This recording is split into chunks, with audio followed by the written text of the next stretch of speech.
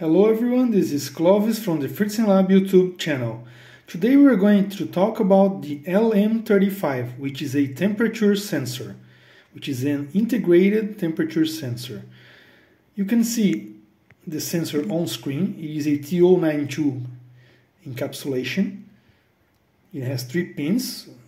The left one is VS, which is supply. The middle one is the signal.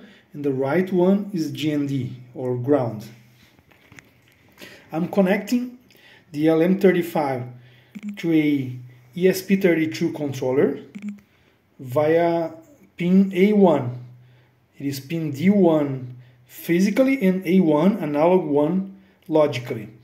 So this is a LM35, a ESP32 I made myself, a board I made myself. You can see the sensor is sensing free air, basically.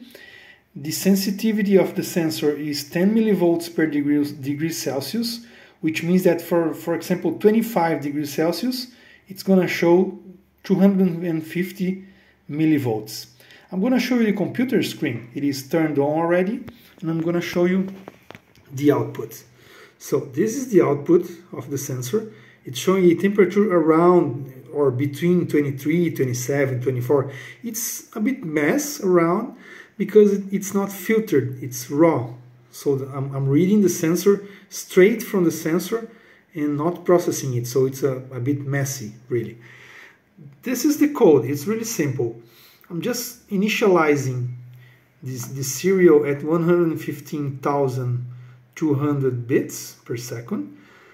I'm reading an analog A1 in analog volts, in the variable analog volts.